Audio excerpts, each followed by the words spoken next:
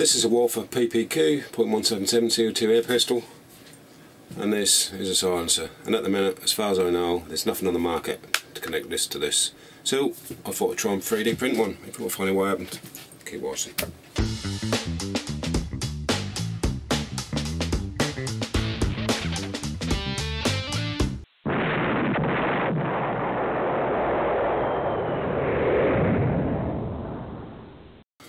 Okay, this is a lovely pistol. It's not a blowback one, it's the one that takes the magazine there. The reason I bought it is because it's non-blowback and you get a lot more shots for your gas. I just started doing this video and the gas is out, so what I'm going to do, I'm just going to fill this up.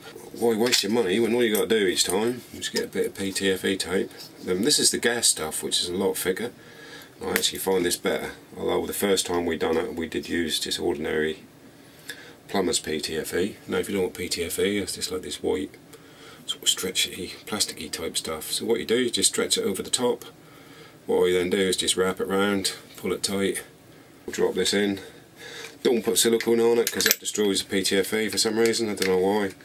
You don't really need it. Like I say, that's such a common problem. There we have it. So that's the PPQ, fresh gas, all ready to go. So what I'll do, what I'll show you is this is the adapter I made. It simply slides on the Picatinny rail on the PPQ. Works very well.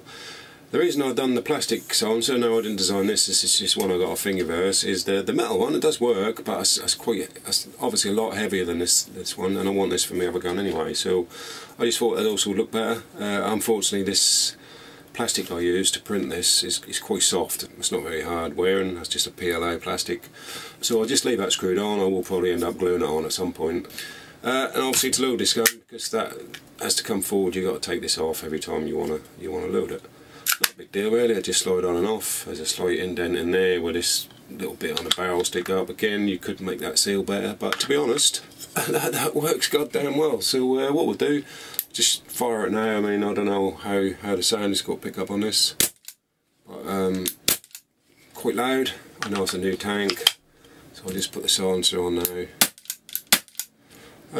Quite a difference. I don't know if you can hear that well on the camera and the mics, but that does actually make quite a difference. So we done a previous video on silencers, and I don't know why, but we never crossed our minds to like check the power loss when you use a silencer, especially on a gun that's not that powerful in the first place. So what I'm going to do, I've got a Crawley all set up on another camera just beside me, loaded PPQ.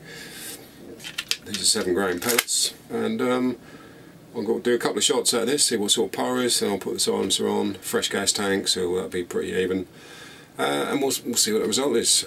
There it goes, let's find out.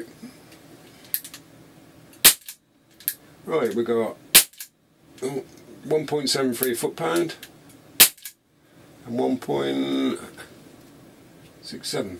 I can't see from there, I'll check on the camera. I think it's 1.67. So, okay, that's about normal for this gun, to be honest. That sort of power, if you warm the gas up a bit, that will go a bit higher. So there we go, silencer, and 0.88, that's not that great. Oh, that one's out of range. Whoa! Right, there we go. I just blew the end out of my silencer. Now, I'm not going to edit this out because that's failed. And what I might do now is, I've got nothing to lose, I'll put the metal silencer on. Now, I don't know if there's a fault with this silencer, not quite lined up properly on this this plastic thing, but I've had it working fine. As soon as I get my camera out to make a video, it will start going wrong, which has happened many times before, so never mind, hey ho. Right, I'm just got to make sure that's on there square and tight. So it looks like this. Right, let's start again. I keep trying to do this test and I keep going wrong, so here we go. Range. I don't know what does that. Right, I think we're out. Yeah, we're out. Okay, good job I had a second mag ready. There we go. Right, 1.54 without the silencer. God damn it. 1.52. Wow. 1.42. And you can hear now how this one is actually a lot better than the plastic one. I can hear now how good that is.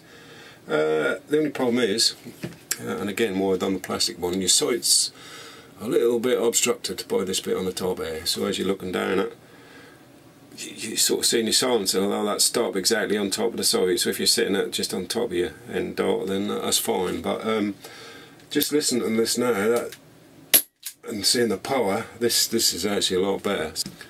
Plastic silencer in the bin. I guess I'll have to use the metal one and just leave it on, really. Maybe get another one for my other gun. Yeah. Oh, it's got pellets. Let's just do another quick test. I don't want to keep saying range. Too close, maybe.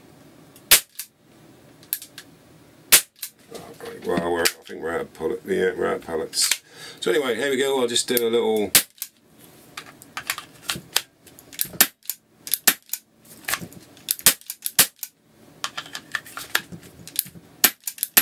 There we have it, guys. It works. Drops the power a little bit. This is the second plastic silencer I've blown apart, so I think really I'm not going to bother with that anymore.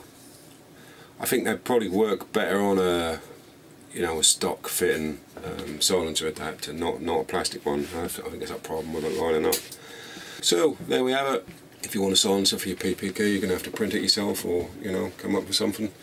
So thanks for watching. Hope you liked the video. I found it interesting with the power loss thing with silencers. I think we'll do another video testing several of our rifles and pistols, just seeing if a silencer take much oomph out your gun.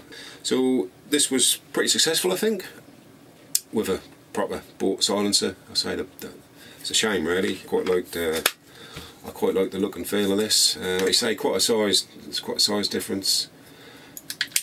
I think I'll stick with the metal silencer. If you want to look and feel like James Bond, get one. Thanks for watching. See you soon. Be careful out there.